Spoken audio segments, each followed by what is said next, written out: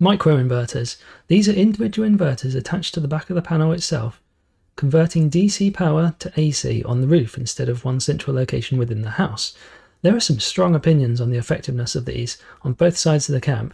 So what are the potential gains? What are the downsides? And is the price justified?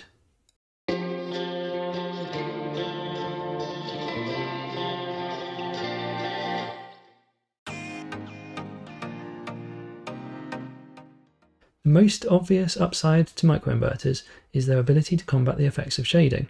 Operating as their own individual power plant means the output is completely reflective of that individual panel.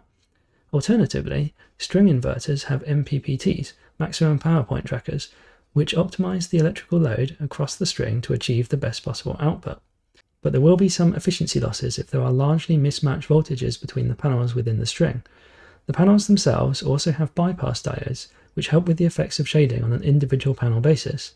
These work by balancing the current away from the shaded areas to get the most output from the lit areas. With both bypass diodes and MPPTs in play in string inverters, it's hotly contested how much benefit microinverters yield, though fundamentally it remains the most elegant solution for that particular problem. Inverter efficiency is a key aspect when determining overall performance.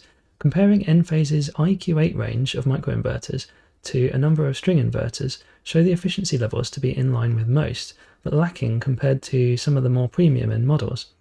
With conversions happening on such a small scale, it's difficult to match the raw efficiency some of the larger inverters from these brands offer. The maximum efficiency for microinverters is actually at mid-load, not maximum load like many alternatives. This is a disadvantage in sunny conditions, but beneficial in mixed weather conditions. Clipping can occur with any inverter when the output from the panels exceeds the inverter's maximum. In that case, the difference is lost. The issue with microinverters is the highest rated version has a maximum output of 380 watts, but it's commonplace these days for panels to have well into the 400s. With the diagram on the right, it represents how much power might be lost on a sunny summer's day in the UK with a south-facing array using 430 watt panels. Note the IQ8 HC model with a maximum output of 380 loses only 1.3% of the day's total generation. The cheaper IQ8 MC version, however, loses a whopping 8.7% of that particular day's generation. Naturally, this is a worst-case scenario. Cloudy days won't suffer this, and suboptimal orientations such as east, west, and north will be far less constrained by this too, as the panels will typically be short of their peak outputs.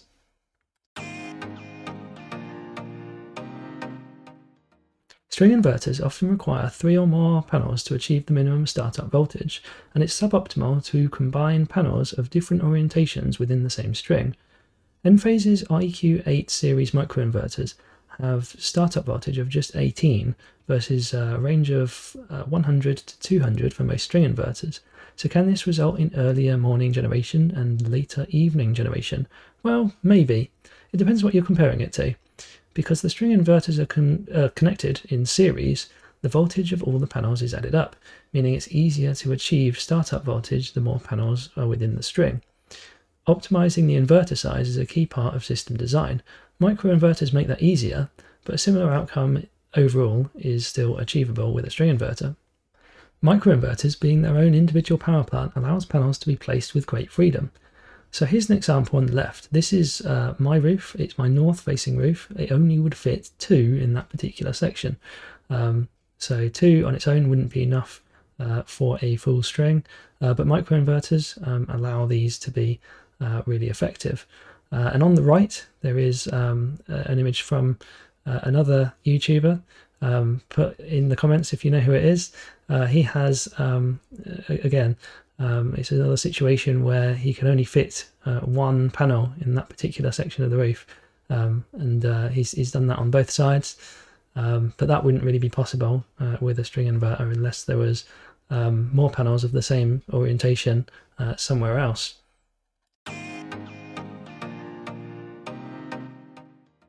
On to durability, and let's start with data logging.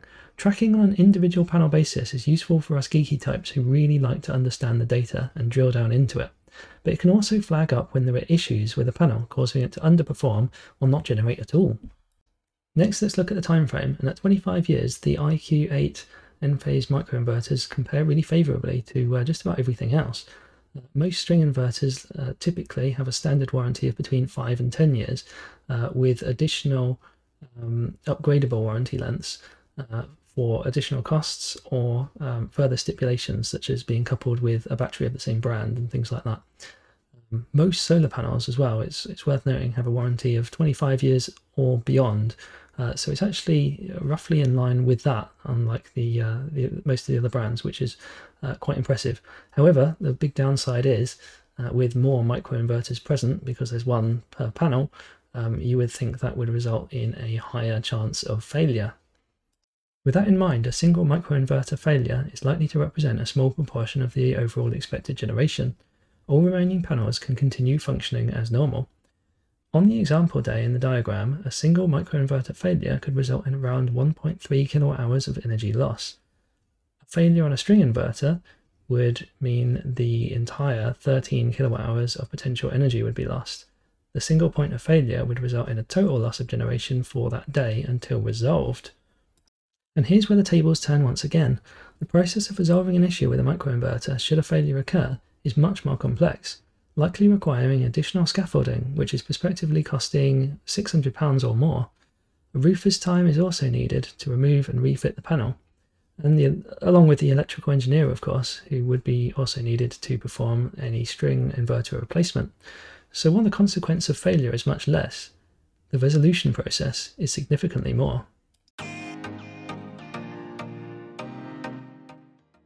On to cost, and the range-topping IQ8HC is around about £150. That's more expensive than many solar panels on the market these days, which seems a bit crazy. But before getting too hung up on that, consider the total cost of a typical install. The labour charges often represent the largest cost. And there are further costs relating to accessories such as cabling, roof fixings, etc., along with logistics and storage, and of course, as we just touched upon, the expensive scaffolding costs, which require a third party to erect and disassemble.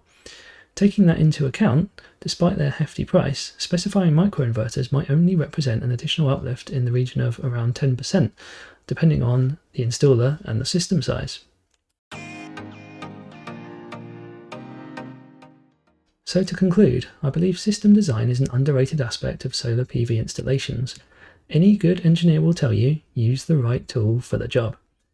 In this case, microinverters, they will always be highly effective in shaded conditions, non-optimal orientations, and setups which involve panels placed in a large variety of directions and heights. You simply can't beat the flexibility they bring to the table. However, they can also be expensive, and perhaps less effective compared to string inverters if used in the wrong setup, which brings us back to my original point about system design. They can carry a different set of risks from a durability standpoint. Which is better is very much down to personal preference. Finally, I wanted to give a quick overview on my own setup, where I have used microinverters and where I haven't and why. Let's start off with the south array in green. I have a solar edge optimized string inverter. There is no significant shading and the efficiency is fantastic. I wouldn't have dreamed of using microinverters here because the clipping would have been an obvious issue, resulting in lost performance. For the east in orange and the west in purple, these aspects have major shading issues in winter. Using an optimized string inverter with an east string and a separate west string would have been a viable option, which I did seriously consider. But ultimately I opted for the microinverter solution because of its compatibility with the panels I chose. Those panels just happen to maximize the roof space perfectly. The emphasis on lower light performance was also a key factor given the orientation. The north-facing aspect in grey we covered briefly earlier. There simply wouldn't have been a good way of achieving this without compromising other aspects, so microinverters were the obvious choice here. What are your thoughts on microinverters, and did I miss anything out? Let me know in the comments, I'd love to hear from you. I hope you found this video enlightening. If so, please give it a like so it can be recommended to more like-minded people. Consider subscribing if you wish to see more content like this in the future. I also have a variety of referral codes in the description. For example, if you're considering a solar install from Heatable, who offer a wide range of inverter options which include microinverters, you can get the £250 discount. That's all for today. Thank you very much for watching, and I hope to see you soon.